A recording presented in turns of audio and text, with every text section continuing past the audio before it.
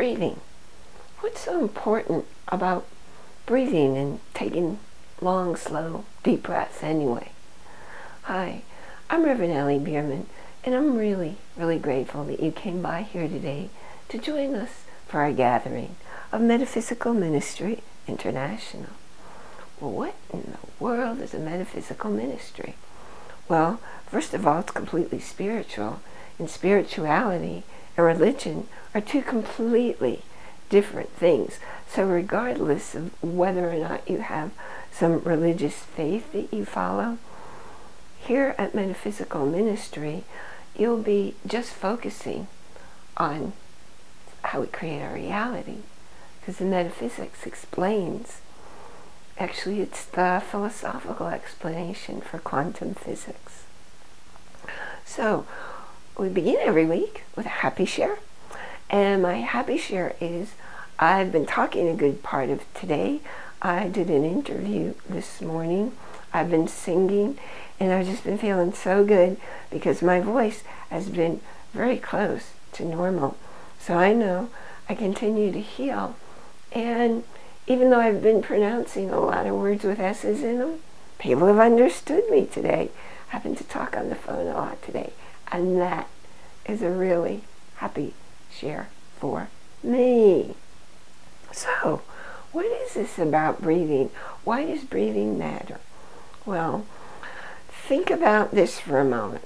Do you ever observe somebody who's depressed? Their posture's kind of hunched over, and if they're sitting, they're really in a slump. They'll walk with their head down, their shoulders forward. What they're doing is they're scrunching up their body, and their lungs don't have room to expand. Guess what? Breath is your life force. You need to be able to take it in. So why is it used in yoga, in meditation, in relaxation? Do you ever hear anybody say, in fact, I don't know if I still have it, but I had a sign on my desk that said stop and breathe. So anytime I caught myself feeling, I just stop and take 3 long, slow, deep breaths. And here's what happens when you do that. When you're breathing from your diaphragm, when you're breathing, you don't want to be going, shoulders don't move, because then you're only getting air up here. That's not going to help you. It's not going to let you live full out. You want your belly area to expand as you inhale, and to contract as you exhale. And actually, when you're working out, you want to exhale through your mouth. But when you want to meditate, when you want to relax, you want to inhale and exhale, most of the time through your nose. So, what is happening when you're getting that long, slow, deep breath? You're running it through your core, through your body. At least that's how I do it. I see the breath coming up in through my crown, running down along my spine, and all the way down to my energy center, and then I exhale it out through my feet. Then I take my next breath, coming up from Mother Earth, up slowly, and along my spine into my energy center, and up and out my crown, Father Moon. So there's different energy coming, masculine energy from above, feminine energy from below, and they mix just at my heart in exactly the right combinations. You've heard of yin and yang.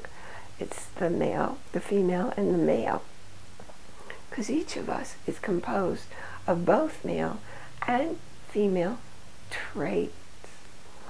Now when you're doing that deep breathing, you're actually changing your brainwave pattern. It's used in meditation and relaxation because when you get to the right kind of brain waves, you're open and receptive to be able to make changes that you actually can access your subconscious mind, and that's where everything happens.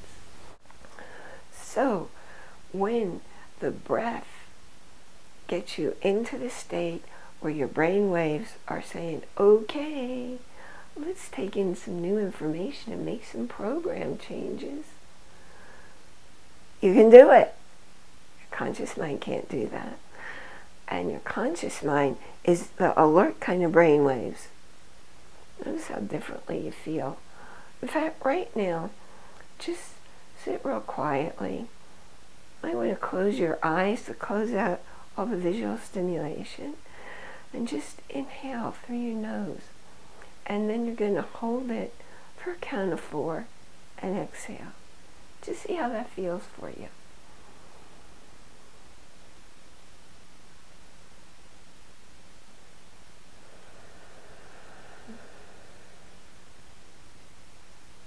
In fact, if you do that 3 times, and if you do any kind of meditation, you'll notice the directions almost always say, inhale, slowly hold the exhale 3 times.